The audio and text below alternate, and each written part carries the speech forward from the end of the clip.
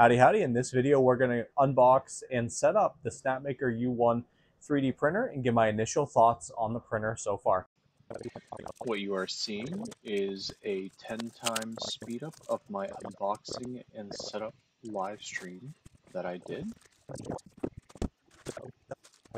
Overall, the packaging was pretty good. Everything stayed in place. And I felt that is one part that they did a really good job. First, we just had to remove all the tape, and then there's the filament that it came with. It's a white, black, red, and yellow. Just enough to make the dragon that is preloaded on the printer.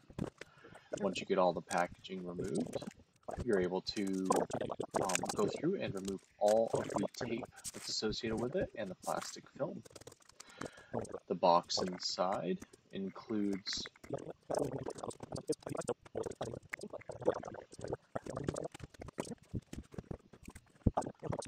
some of the necessary tools that you're going to need.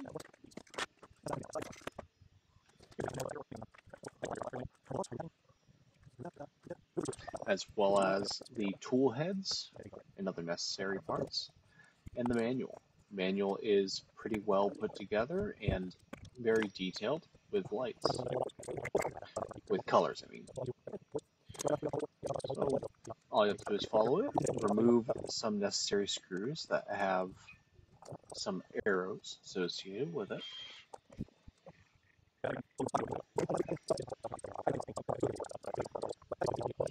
The most annoying part of this is there's several spots that the Allen key that they provide doesn't fit in very well, which is why you see me struggling a little bit here. From there, I had to remove two screws that were in the front and back of the plate that held the plate in. That way there was no shifting during movement.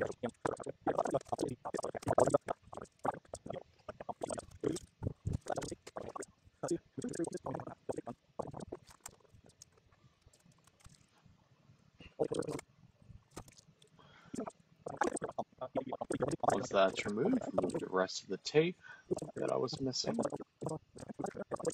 And make sure you're careful because there are a few panels that do pop off if you pull the tape too much.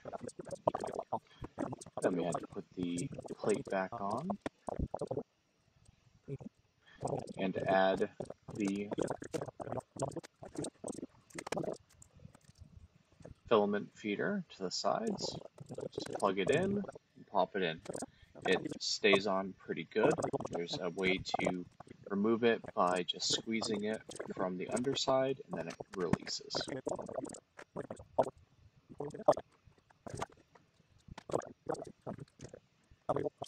From there, we're going to go with the PTFE tubes. It's going to have both 4mm and 6mm tubes, with the 4mm going from the filament feeder all the way up, and then the 6mm tubes will be used after. From here, we're going to put the spool holders on. There is numbers to place it in the right spot, so just make sure you follow along. And then we have the little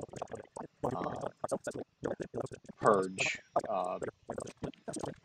disposal for the small amount of purge that we do get here.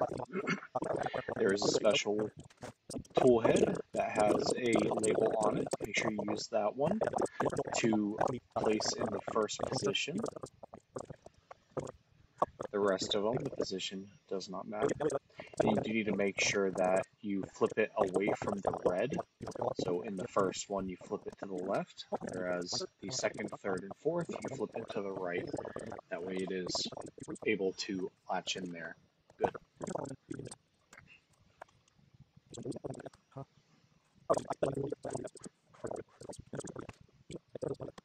From here, it has us loosen a few of the screws on the tool head and just kind of move it all around the printer twice. That way it is able to, I guess, calibrate it or make sure that all the belts are good. Okay. From here, this is where you plug in the cable. Ignore what I am doing because I am actually plugging it into the incorrect spot, as you'll see in a minute. That's one part where I did not pay attention to the image good enough. I needed to place it right in front of the PTFE tubes.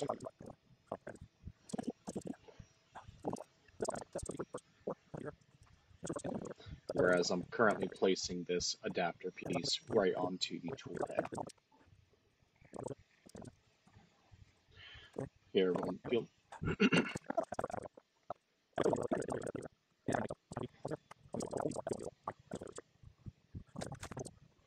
you'll notice I figured it out, and you're able to place it over, screw it in, and it stays in place pretty good. I wasn't able to screw it into the tool head, and that's how I knew I had done it wrong. We're going to do the other 3 ports.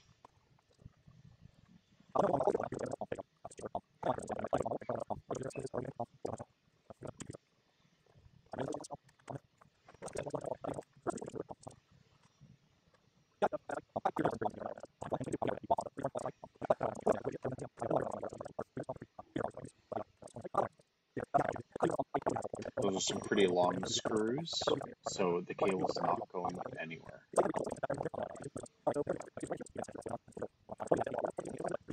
Make sure you tighten it afterwards. From here, you plug it into the tool head directly in front, and then you need to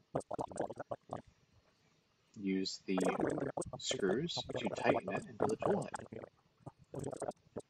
This is necessary because there will be a lot of movement in the tool head.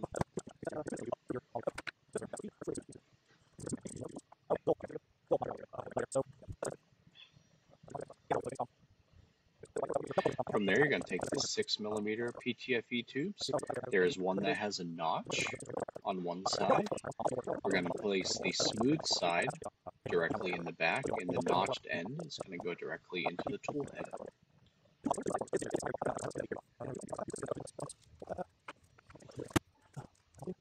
And make sure that your cables do not get tangled in the process.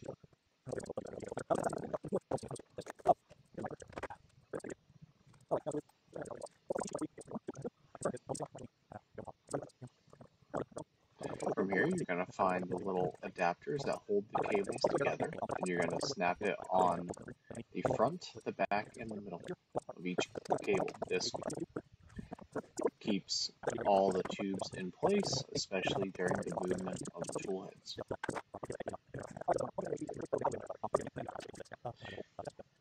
From here, we're ready to start, so you will power it on and go through the initial setup process. It's going to have you connect to your Wi-Fi.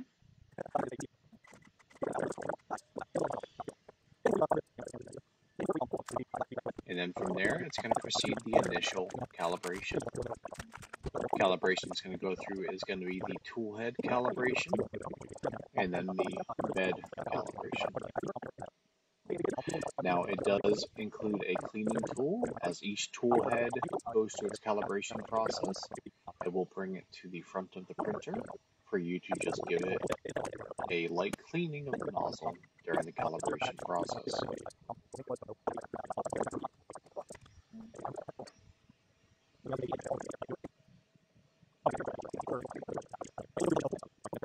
From there, once it's finished, we remove the bed and proceed with the calibration with the plate removed.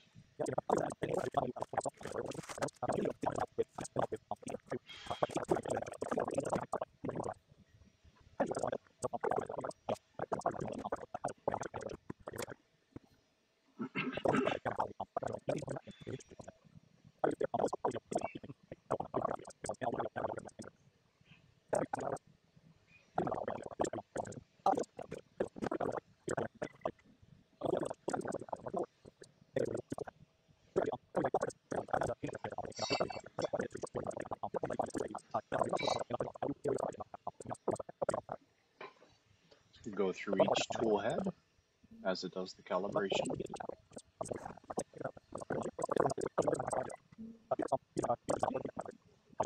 Once it finishes, it will lower for you to place the plate back in. And it proceeds with a final calibration. This is where it goes across the entire plate.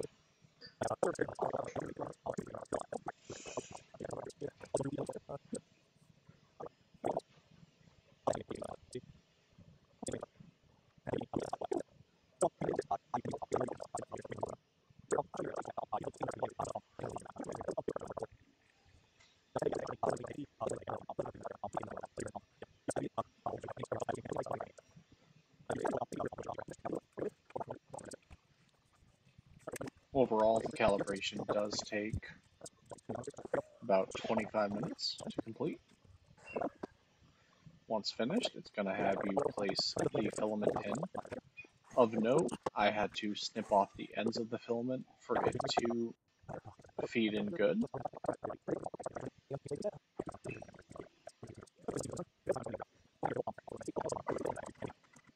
From there, it's going to detect the filament, and you're going to be prompted to do the first print. You are prompted with an option to do a flow calibration and a heated bed calibration. I recommend doing that, but that does add about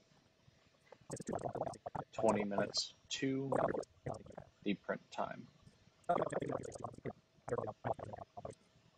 From what I understand, this is something that they are working on and should be sped up in the future.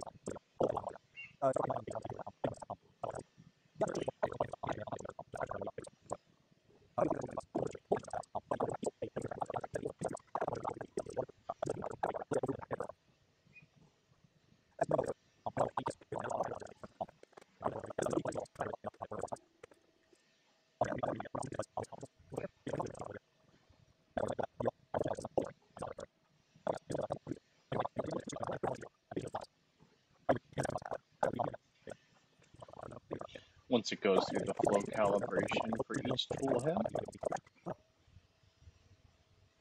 then it's going to proceed to do the heated bed.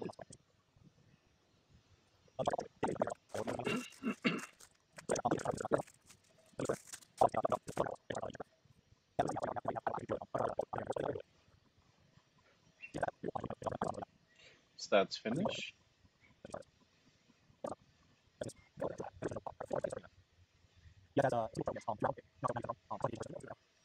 Once the heated bed calibration is finished, it will proceed to print, doing a half plate line before starting to print.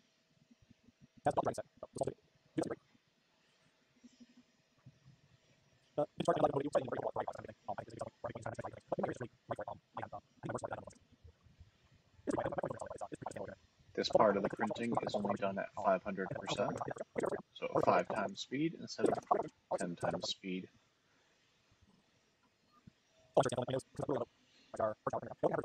It places down the first layer and then is transitioning to yellow. Overall, the tool change takes about 8 seconds for it to go from one color to the next color. Each time it does hit the purge tower, with the first layer of the purge tower taking longer than the rest.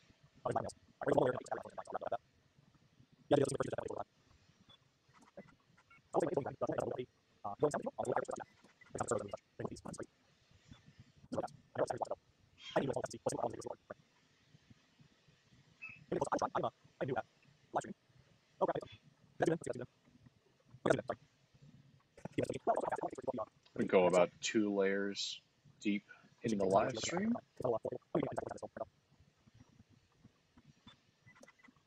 Before I end it for the 3-hour dragon print. Stay tuned and I'll show you how it looks at the end. All right, the Snapmaker has arrived and has been set up.